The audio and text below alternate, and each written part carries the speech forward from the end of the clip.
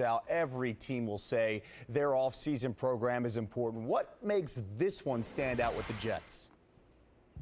Well, Kevin, it's the first day that Mark Sanchez and Tim Tebow are in the same building, working out side by side together.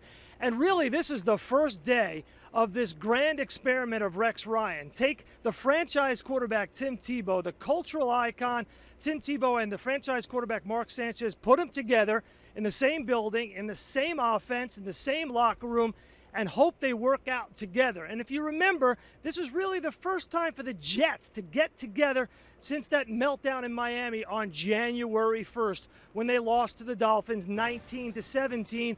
And we last saw Mark Sanchez and Santonio Holmes in the same huddle. Holmes was thrown out of that huddle, of course, in that football game.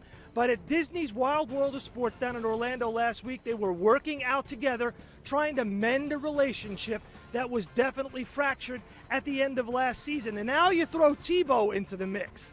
You throw Tebow and Sanchez together into the media cauldron here in the Big Bad Apple, stir vigorously, and see what happens.